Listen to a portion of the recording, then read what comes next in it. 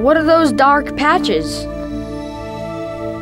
This one is Mare Humorum, the Sea of Humors. And this, a great bay opening into the Sea of Showers, Mare Imbrium. Here, the northern rim of Mare Imbrium, with above the dark crater Plato, and to its right, Alpine Valley. Mare Imbrium is the dark terrain on the right, contrasting with the brighter uplands. It's 1,300 kilometers wide, but mare aren't oceans. They're basins, gouged by impacts. Here comes the big one that formed Mare Orientale. Post-impact, lava welled from beneath and cooled into a sea of dark rock, a mare.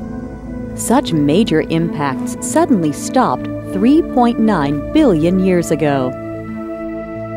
Nearly a billion years later, volcanic activity also ceased as the moon's interior cooled. But smaller impacts continued to pockmark the lunar surface. Craters proliferated.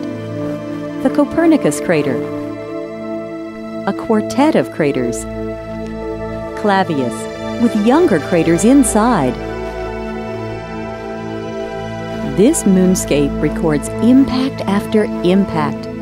No water or wind erodes them. No atmosphere lessened their force. All that erodes old craters are new craters. The youngest craters are surrounded by splashes of bright ejecta, such as this. Like pebbles hitting mud, ray craters are the brightest features on the moon. Around the rims of big impact basins, mountains are thrown up. These are the Apennines. The moon has clefts and rifts, channels where lava once flowed.